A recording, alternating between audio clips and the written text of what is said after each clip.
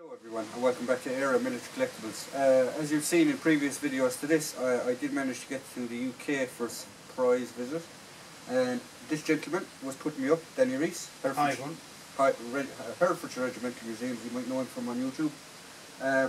He has a fantastic SAS collection, and we've literally put a fraction of this on a table to have a quick look at. It covers everything from Cold War, Northern Ireland, into some conflicts that are lesser known.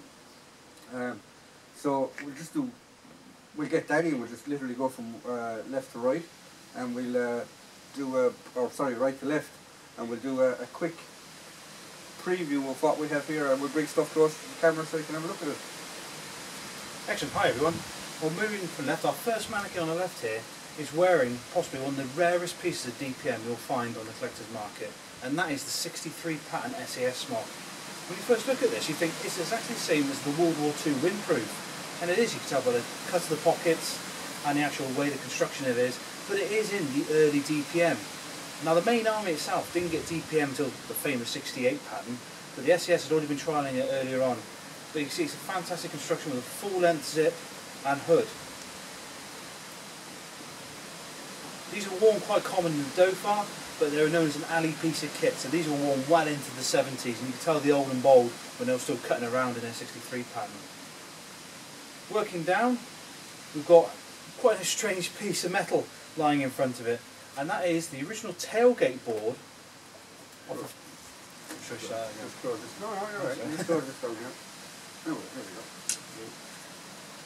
That is the original tailgate board of one of the legendary Pink Panther Land Rovers.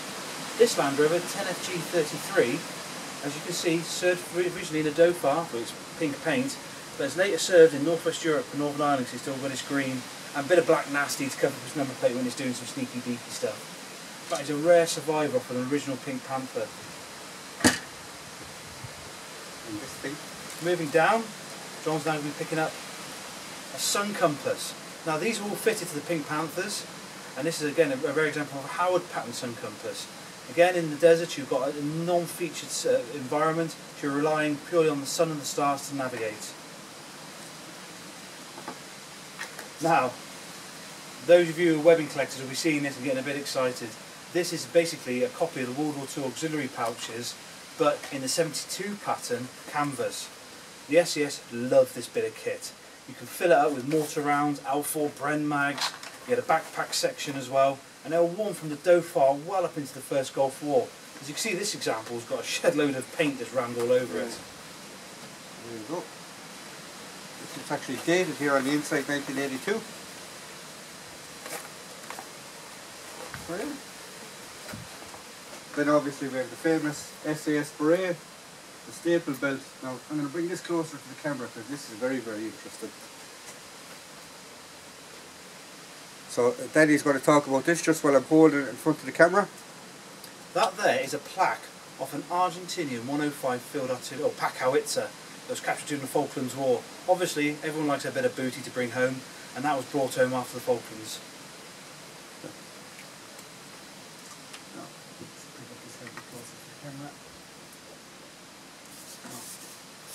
Now, this is one for Steel Helmet Stan. Yeah. If you can look barely here, you can make it out, is the SAS logo. This is very, very rare as well.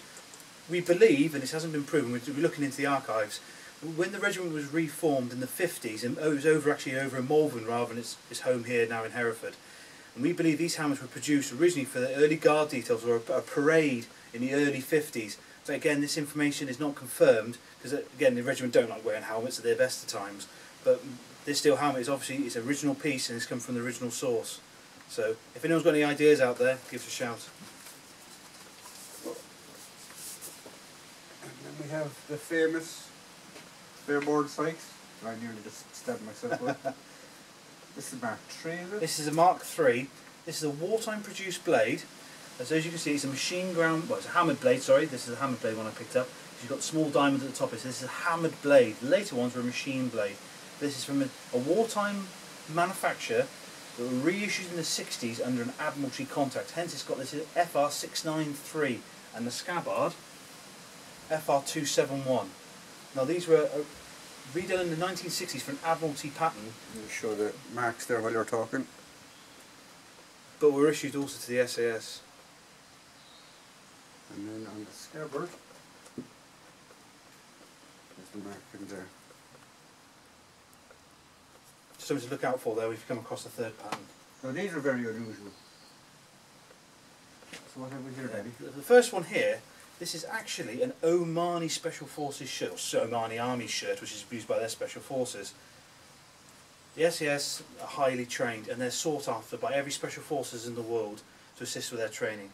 Especially the Omanis. There's a great camaraderie between the Omani Special Forces and the SAS.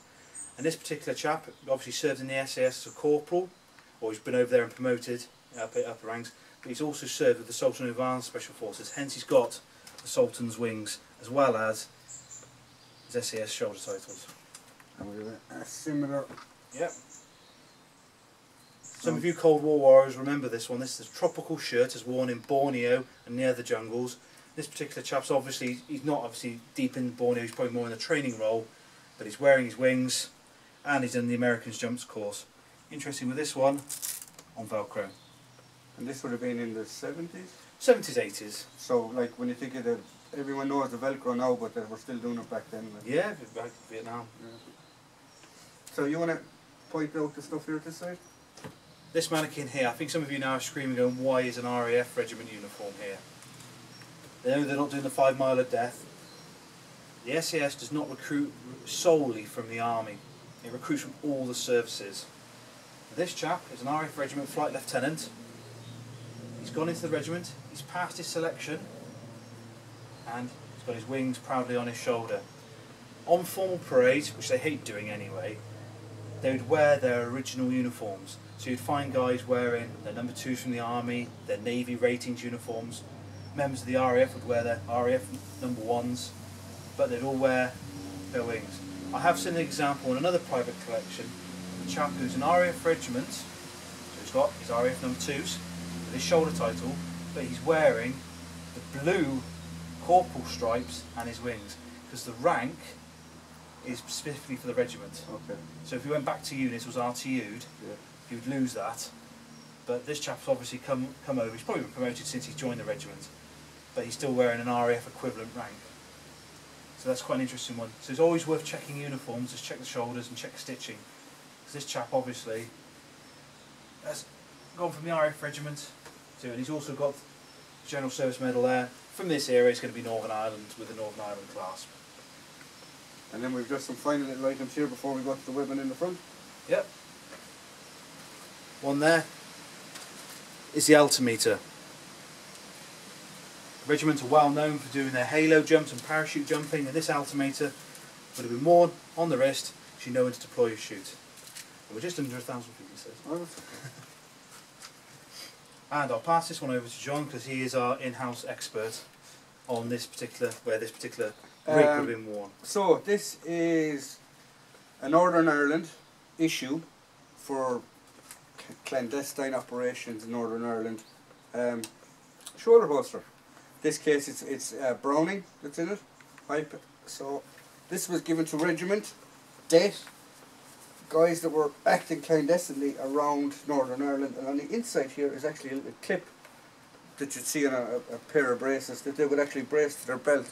So that's it, wear their jacket over it, and you go away, do your sneaky stuff, and if you really need to, you can withdraw your pistol. We know who this one came from, who did serve in Northern Ireland. We just can't, I'm not going to mention names obviously on YouTube, but yeah, so that's what that is. It's a little covert shoulder holster, and as you can see the way it is fitted, it won't print on the outside of the clothes, so when a guy has a jacket over this, you'd hardly know that he was wearing it. So yeah, so that's what that is. Northern Ireland covert chest rig, or shoulder holster. Interesting one about that as well, obviously we can't give any names and details away, but this chap, to show you the variety of backgrounds these chaps come from, the chap who wore this was in the regiment for, he was over 15 years, he originally joined the Royal Navy as a chef. He did his Royal Navy chef's course, probably the hardest course to pass in the armed forces, the chef's course. Nobody's passed it. joined as a Royal Navy chef, then one day I fancied a bit of that and went for selection, and he passed. He served well into the regiment, serving in the Oman, Northern Ireland, Dhofar, obviously Northern Ireland, the Dhofar and stuff. Really nice chap. We miss him because he passed away recently, but a really lovely chap. And he also did a SBS divers course. Oh yes, you actually have some of that. I have some of his SBS bits as well, which we'll cover in another later video. So just here at Danny's feet, we're going to hold it up. If any of you remember, or if any of you know, I don't think I've done a video on my one, but I will do a video, is the General Service backpack that was a Gucci bit of kit during the 80s. This is an SAS equivalent, and you can actually tell by the material, it is completely different. It's nylon, whereas the General Service ones and the PIRA ones are like a rubber. But yeah, it's nearly like a... it's like the Alice packs of Vietnam. It's like an Alice pack from Vietnam, and it's a lot bigger as well compared to a normal General Service pack. But yeah, it's just another alley piece of kit, as they say. Then we have, I'm going to lift this because it's not attached, I think. We have the 58 pattern, web set for an altimeter to be attached to a weapon. I have seen these being used to carry prismatic compasses as well. But yeah, so that's what that is. Obviously, your regular Joe Soap in the British forces at that time would not wear it as a drop down. So that's sort of a giveaway that it's SAS or specially type uniform. We have the standard assault rifle of the time, the SLR. This is a full D at YouTube, so calm down. It might as well be a paperweight. But we just put this up as a little set dressing, but we will probably do later on in the video, we'll do a couple of pew-pews from his collection, from Danny's collection. You'll notice there's no sling on there, because at the end of the day, if you've got a sling, you're being lazy. And as all the regiment boys say, when I put a display on, get that sling off that rifle, because if you've got a sling, you're being lazy. Yeah. And then here we have a 58 pattern web set, but as you can see, it's not like a standard web set. So if I move from left, right, if we go that in. Every set is personal to the man, and this man is designed for light fighting. He's not got a lot of heavy kit on. So this is a, is that a Gucci? This is 44 pattern compass pouch. Yeah.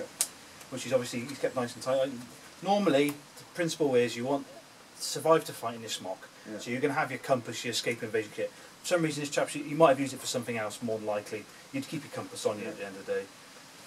Below that is, again, this is the specifically made for the regiment escape and evasion pouch.